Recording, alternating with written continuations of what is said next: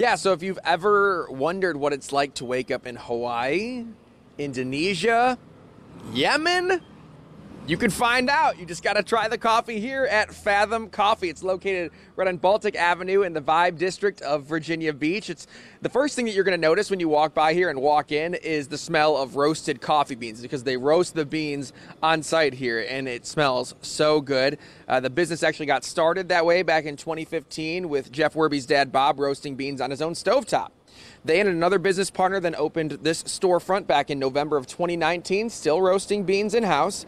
Now, Werby is a Navy veteran. He traveled the world, and that's where he gets his coffee beans from. So whichever beans you like, you can take them home in a mason jar, or you can just get a cup to go here.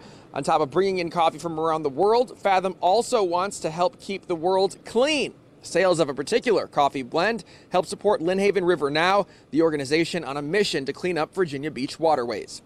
We donate 10% of the proceeds of the coffee sales back to them.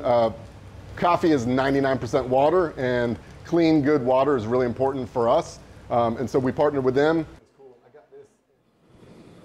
Now, Fathom is also part of a group called 1% for the Planet. That's an effort that sees businesses donating a portion of their sales to environmental causes, so that's pretty cool. And if you know the Vibe District, you know it's really close to the ocean. I mean, just a few blocks away. So Fathom Coffee, fortunately, is able to benefit not only from locals, but also from out-of-towners who are coming in. Of course, this summer is going to be a little bit different than last summer, moving a little bit away from those COVID restrictions, right? So really looking forward here to getting even more out-of-towners, more people familiar with their coffee.